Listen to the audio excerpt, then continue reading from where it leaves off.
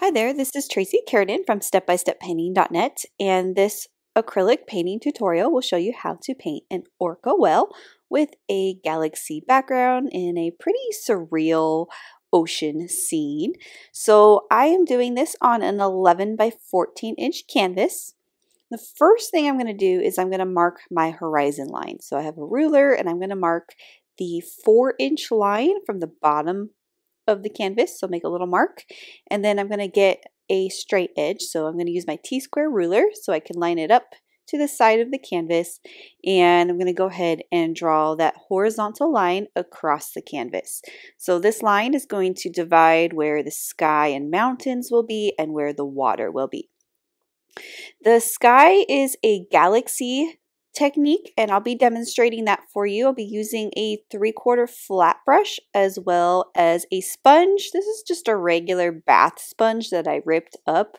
Doesn't have to be anything fancy. You can use a craft sponge, and I will be using several colors for my galaxy sky. I'll be using phthalo blue, dioxazine purple. I will be using quinacridone magenta, titanium white, and Mars black.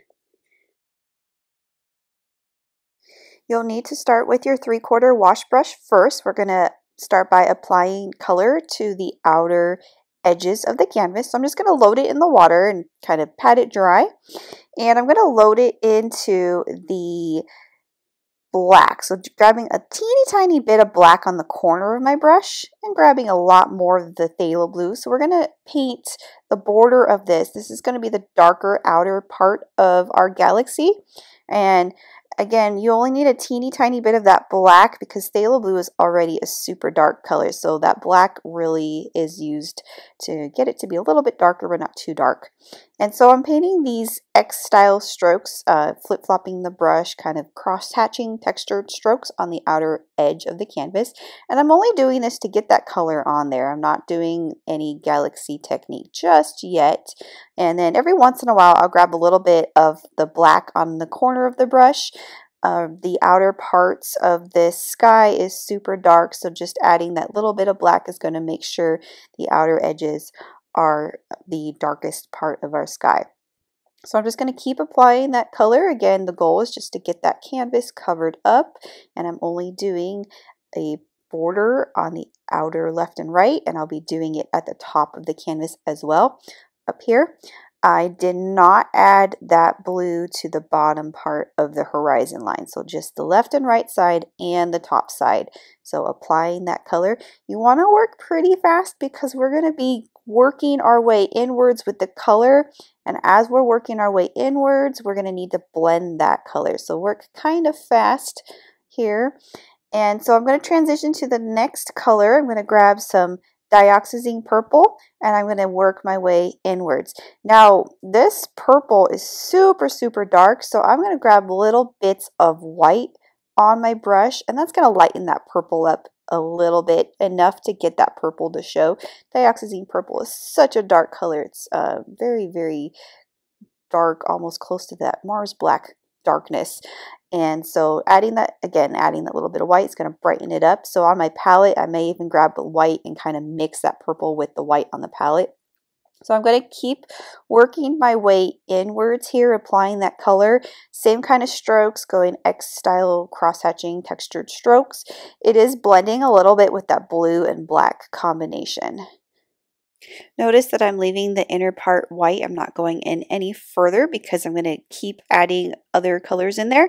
So next, wipe the brush off and grab the quinacridone magenta and start applying your quinacridone magenta in that area and start blending it with that previous color, and just keep flip-flopping your brush to create the texture.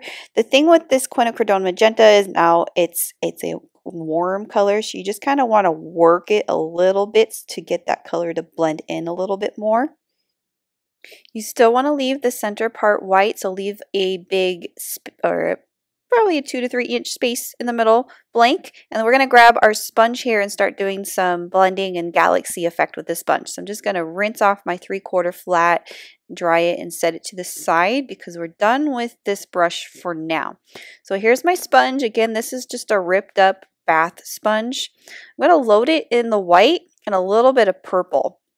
And when I apply this, I can dab it and I can also press and turn it. So I'm going to dab it at first in the middle, and it's going to create a spongy texture on there, and that lighter part is going to start creating the galaxy effect. So I can take that and go outwards in the darker area, but for the most part, we want to concentrate on the middle part.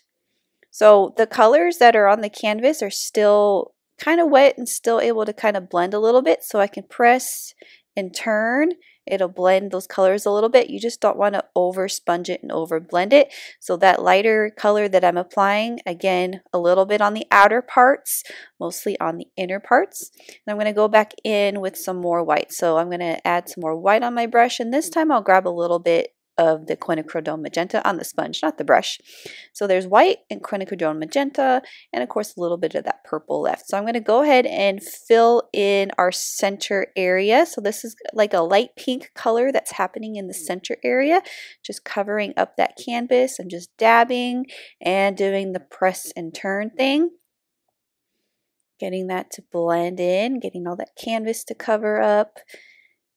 You just want to be careful. If you do a lot of press and turn, it may overblend the colors on there. So you just want to be really gentle with it. Another tip I can give you is when you're loading the sponge, you just want to make sure that you're not overloading with too much paint. And you can always turn your sponge to a different area. So this time I grabbed phthalo blue, and I'm going to go back in and add some phthalo blue in this area, kind of blend that in, make that part darker. So add another layer and dimension to make this area a little bit darker and more spongy looking. And you can press and turn.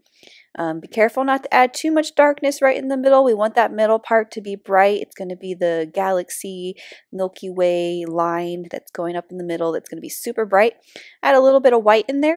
The white is blending with the phthalo blue a little bit, so I'm just adding that right in the middle. Again, lots of white right there in the center, and then blending it back outwards. And then I'm going to add a little bit on the outer parts. So the thing with painting galaxies is you can leave it like this and kind of simplify it, but I like to just keep going with it and add more dimensions of color, of darkness on the outer parts of it and more brightness on the inner parts of it. So I'm just going to go in here, add some darker colors, some of that dioxazine purple, a little bit of that black, just to make sure the outer part is super, super dark. And then keeping that inner part super bright. And when we go and add the splatter star effect, it's really going to all come together here. So if yours is looking all mushy and not really galaxy-like, the stars are going to make up for that, I promise. And I'm just going to go in, a little bit of white, add a little bit of the dioxazine purple, dab it, twist it. So just keep working the colors, adding different dimensions and layers. You just don't want to overdo it because then your sky is all going to mush together and be the same color. So doing the pressing and turning thing really helps to create that texture. I'm going to go in there and add a little bit of white right there in the center. Again, you can position your sponge to an area that's clean. So when you're switching colors, you can move your sponge to a cleaner part of the sponge by pinching it different ways. I'm adding more white right there in the center and then taking it and dabbing it and blending it back outwards.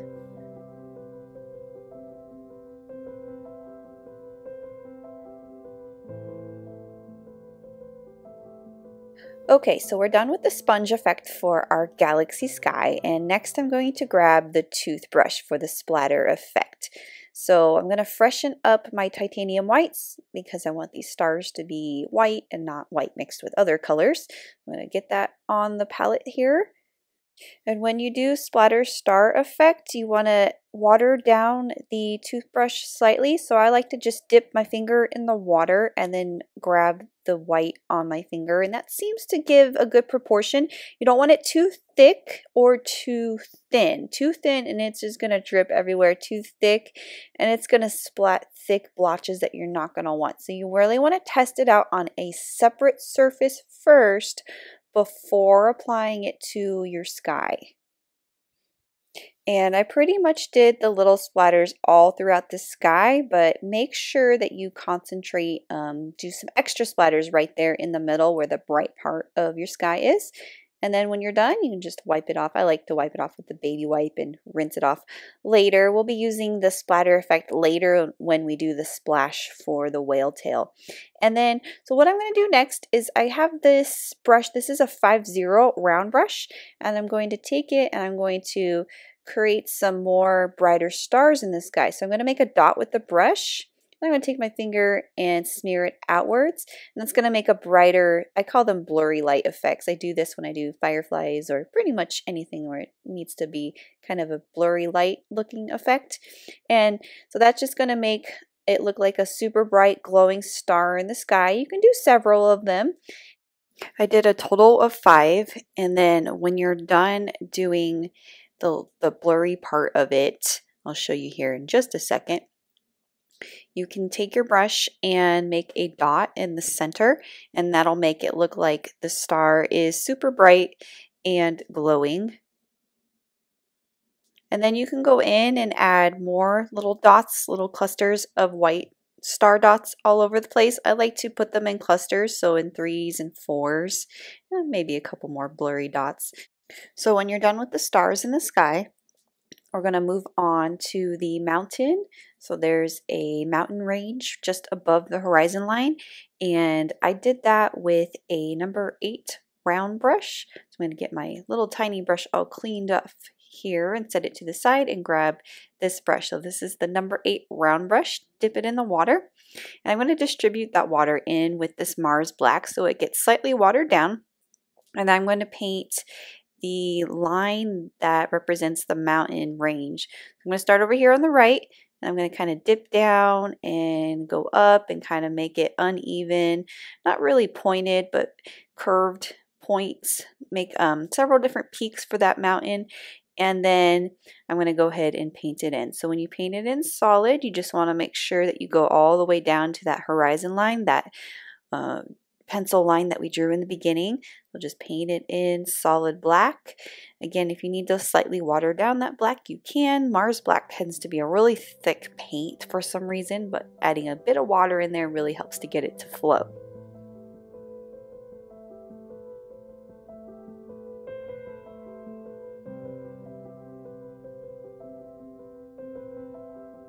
You want to try to get that horizon line to be nice and straight. You don't necessarily have to have it perfect because we're going to go in and paint water below that mountain anyway, but just as straight as possible along that horizon line.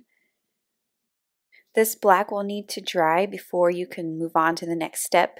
So I'm going to go back in and do something else with the stars. This is optional. If you don't want to do this, you don't have to. So I'm going to get my little 50 liner brush back, and I'm going to do some points on these stars. So I'm just going from the middle and kind of dragging that brush upwards and to the left and the right to make it look more like a twinkling star. So I'm just going to do this to each of those stars.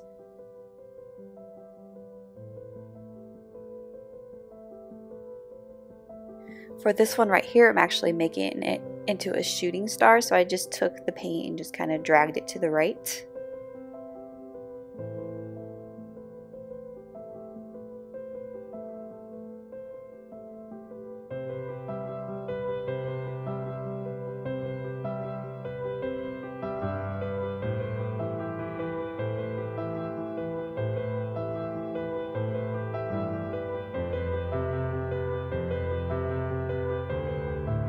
Next, I'm going to divide up the mountain range. So assuming the black is dry, if it's not, you can get a hairdryer and dry it real quick. And I'm going to grab my 50 round brush and the titanium white. So I'm going to divide up my mountain range so that I can add highlights to it. So I'm going to pick some of the peaks like this one for example, and I'm just going to do a wavy line going diagonal towards the left and going all the way down to the horizon line. I'm going to pick another peak and do the same thing. So just make a diagonal line that kind of waves down to the horizon line, and I'm just going to do it to this one. And you don't have to do it to all the peaks. You can pick a few, and this one right here actually didn't go all the way to the horizon line. It went to the next peak, so a little different. That's as many as I'm going to do. Like I said, you don't have to do it to each of the mountain peaks. But to do the highlight, I'm actually going to use the phthalo blue with a little bit of titanium white on the tip of the 3/4 flat brush. I'm only adding a little bit of paint to the brush. In fact, it may be helpful to wipe off some of that paint. And I'm just taking the width of the brush and I'm dragging it in a diagonal direction downwards. So as I'm painting those strokes, that paint is running dry and I'm leaving the bottom part black, so that color is brightest towards the line and it fades away quickly down into the darker area. So that creates the highlight and the shadow in the mountain. And I'm just going to do this to each of the mountain peaks. So loading it in the blue and the white and starting on the right side of the next line and dragging it down at an angle. Again, it's got to be very dry. If your stroke is not looking dry and kind of see-through and feathery, you need to wipe the brush off so there's not a lot of paint on your brush. And also you're doing the stroke very lightly. So if you press super hard, you're going to get a brighter, more opaque stroke. You want to just hold that brush very lightly and do the other peak. So each of the mountains have the color on the right side of the mountain.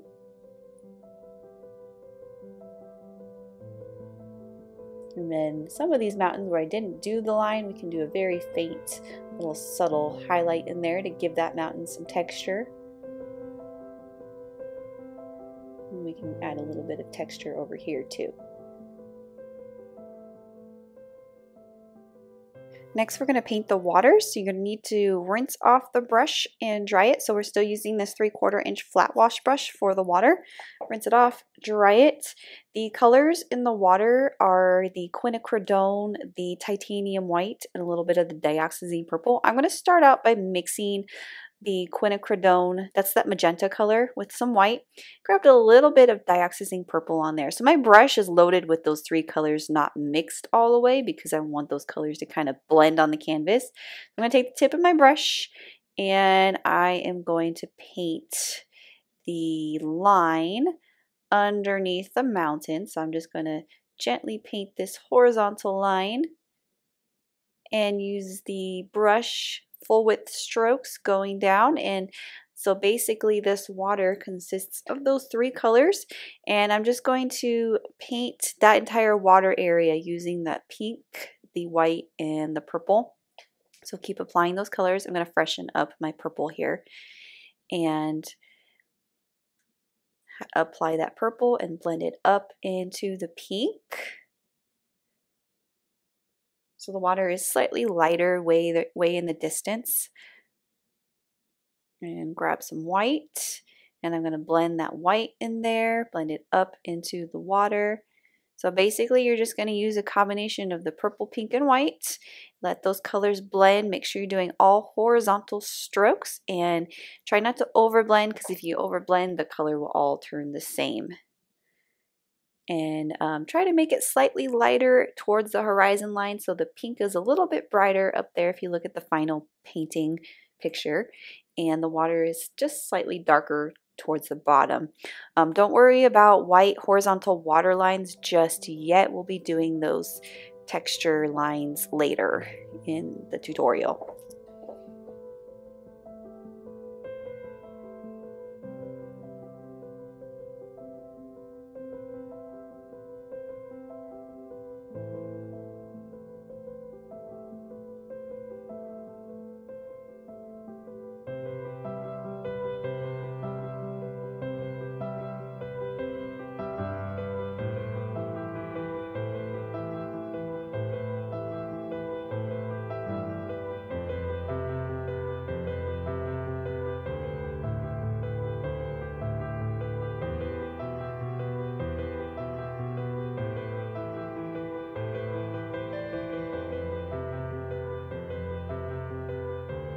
I'm going to go in and add some more white to this. So just on the tip of the brush, I grab that titanium white and I'm just doing a few subtle white horizontal strokes in the water. Right there, it got too messy, too bright. So I'm just going to fix it real quick, add a little bit more pink and kind of blend it back in. So just be careful with that titanium white. Super strong color and it can take over fast. All right, I am going to go ahead and dry this painting. I will be demonstrating how to draw the orca whale next, and it's best if the paint is dry all the way when you use your piece of chalk to do this drawing. So I have a traceable link to this video if you want to use that. If you don't, we can go ahead and draw it together right now. This is just a plain piece of chalk, and our orca whale the body shape is very similar to like a banana shape. So I'm going to start above our mountain range, so about 4 inches above the mountain range. I'm going to draw a large arc shape.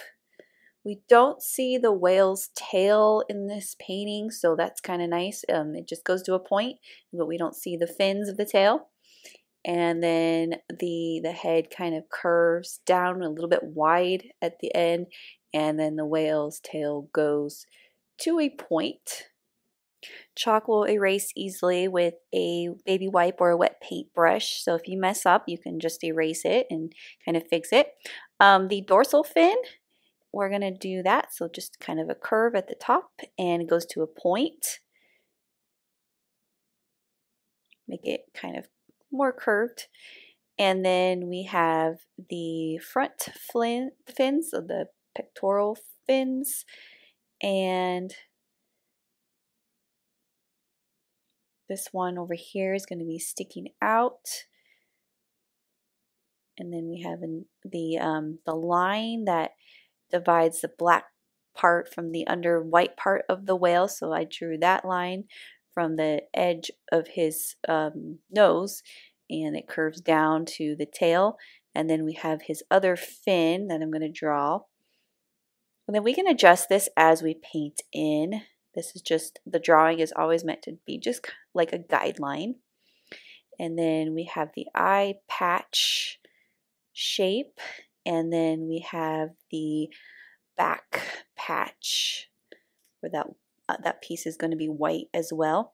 And then I'm not going to draw the tail, I'm going to do splash lines on the bottom. So I did some very subtle lines to represent the splash at the bottom.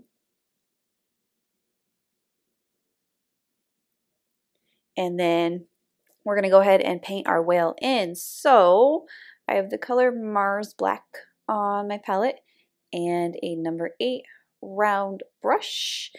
And I'm going to go ahead and start painting that in. So all the whale at the top is black. And I'm just going to take the round brush and go ahead and paint that shape in. So slightly water down the black if you need to. I'm going to go around the eye patch. Actually, I do end up painting over that eye patch, but you can go around it if you need to. It goes down to a point. So really define that shape, the line, and don't worry about your chalk lines. If you're going outside or inside of your chalk lines, it's okay. We can always erase the chalk later. And then I'll paint the dorsal fin. With this fin, I decided to make it go in a different direction than my drawing, and that's okay, that happens. It's just going to go curved to a point. So take your time with this. There's no need to rush when you're filling it in. And then paint the rest of this body. And again, the white patches that are on the black part of the whale, I did paint over. But when this dries, I can go back over with the white and apply those shapes again.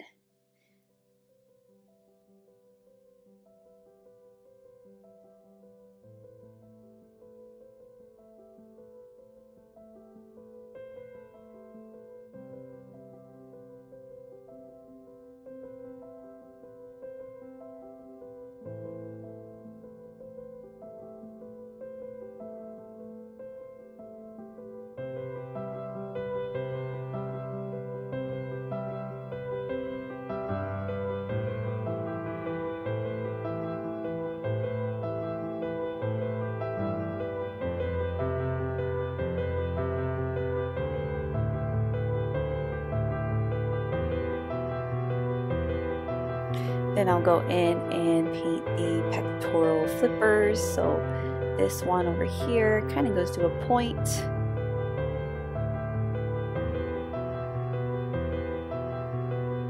And then this one as well.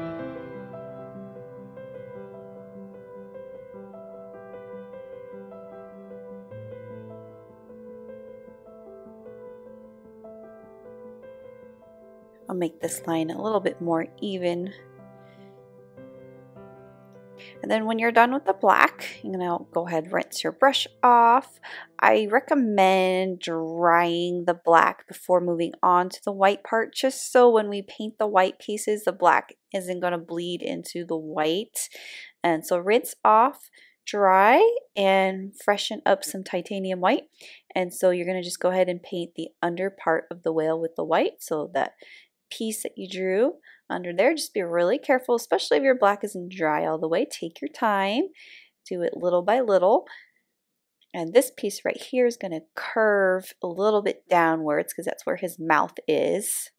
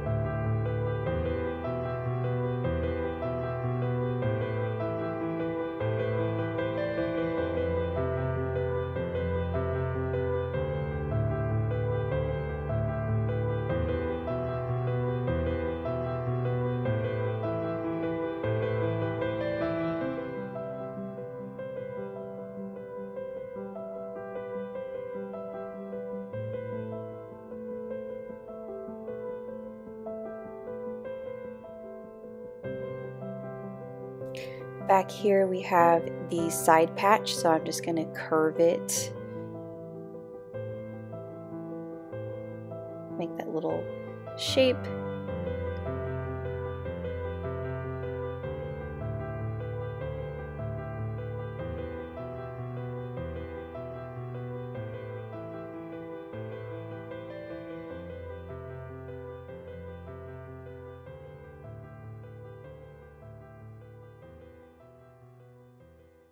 And then I'm going to go ahead and do the eye patch. So just make that little kidney bean shape kind of curved towards the right, and it goes to somewhat of a point on the left.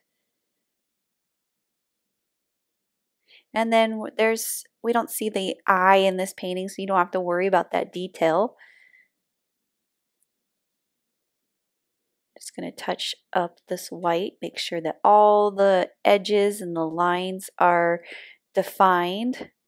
It's really helpful if you can turn your canvas to different angles, turn it upside down if you need to. That helps you get into these small areas. And also, I mentioned this earlier, those chalk lines will erase later. So if any chalk lines are still showing, we can wait for that to dry and get our baby wipe and get rid of the chalk lines. I'm actually going to do that right now. So I'm just going to be really careful because that's still a little bit wet. So this is just a baby wipe, and I'm taking it and erasing the chalk lines.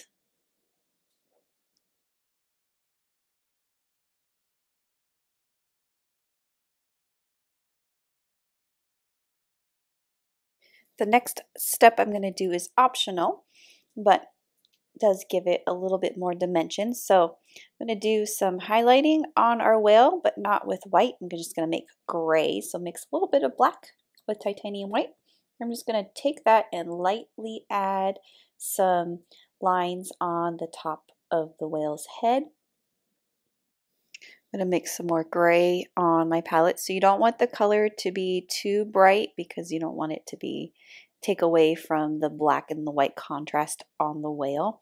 So just very subtle form of gray. I'm going to add that to the top of the dorsal fin just a little bit.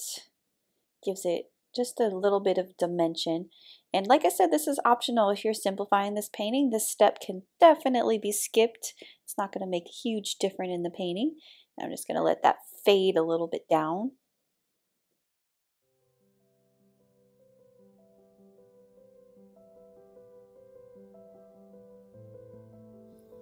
Then I'll add a little bit down here under his eye patch and a little bit on his front fins. I'm going to go ahead and touch up this pectoral fin with a little bit more black.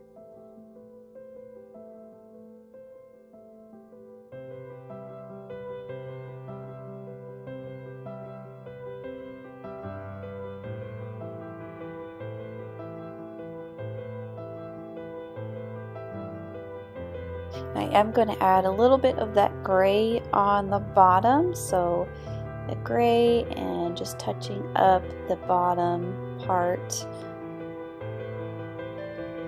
right along the edge.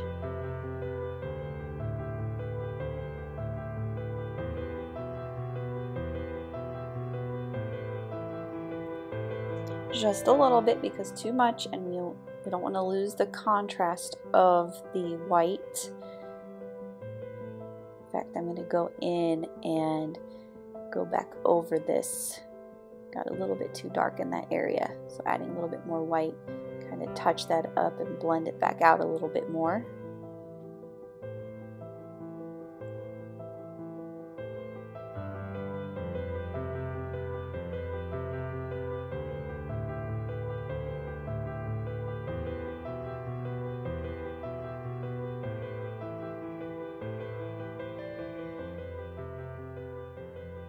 Then I'm going to paint the top of his head, just a little subtle white highlight in the top of the dorsal fin as well, but that's it, no extra white in that area.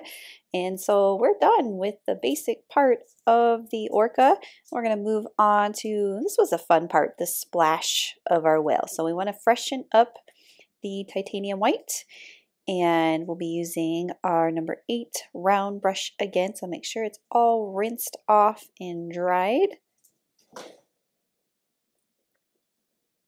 Load it in the titanium white, and so we want to start at the bottom and just make these textured strokes in there to form the splash. So I'm just kind of painting at an angle and then going a little bit more horizontal to form the splash that's in the water, and it curves and it goes up. So holding that brush very, very lightly, very loosely is going to create those kind of wavy lines. You don't want to press too hard on the brush. You want to make your strokes very light and make your splashes go up. Be expressive in this area. Your splash marks can kind of go in all different directions. And then of course on the water part, it's got to be more horizontal. You can have your splash lines go more upwards towards the fins, and you can even have some water lines going down from the fins. Some of these splashes that are more up in the air and not necessarily touching the water are more dry brush, so not so much opaque on the, when you do the dry brush, you're holding that brush very, very lightly. You're not pressing hard. You're not applying a lot of paint to that area, so it makes it look kind of dry and more like a translucent part of the splash. I did use my toothbrush to do more splatter effect in this area, so kind of the same thing like what you did with the stars. Load it in the water and then the white and do your splash. Just make sure you concentrate in that area and you're not making splashes all over the canvas on the bottom. So just in that area. Of course, you can have little dots cover part of the whale. That's fine. Just make sure you concentrate right there where that big splash is. So that's kind of a fun effect. Next, I'm going to touch up the pectoral fin. So with that round brush and the Mars Black, I'm just actually going to make this go a little bit more to the point. Touch it up a bit.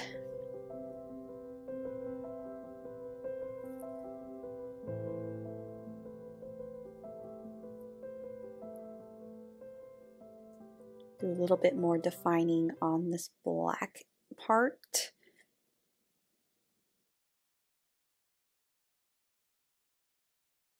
Next, I'm going to do the rock formation that's on the lower right part of the canvas. So that is done with pretty much the same colors as the mountain range in the background, but I used the black, the phthalo blue, and the white. So we're going to start with the Mars Black and our 3/4 flat wash brush. You can also use the round brush to do this. I just happened to grab the flat brush. So load your the tip of the brush in the black, and you want to define the rock edge. So we're going to make a sort of a wavy line in that area. I'm going to grab the phthalo blue and I'm going to start filling this in. So when we fill this in, if you look at the final pictures, it's kind of this angular texture thing going on. So I'm going to paint in different angular strokes here with this blue, and I'll be adding white in here shortly, and I'll show you. So paint short angular strokes, flip-flopping your brush to create that texture. I'll wipe my brush off when I introduce this white because it's going to turn gray if I don't wipe it off. So mix the blue and the white together. It's going to make a bright blue, and then you can see right away what happens here. So adding that lighter blue in there, going to give it that pretty effect. So just paint short angular strokes all throughout that rock shape. Then I'll add some more white towards the top edges. So little angular strokes along the top.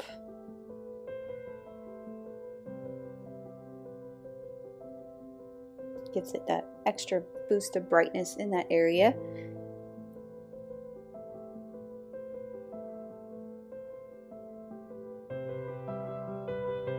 Then I'm going to wipe my brush off, grab the black, and do some angular strokes down towards the bottom with that darker color.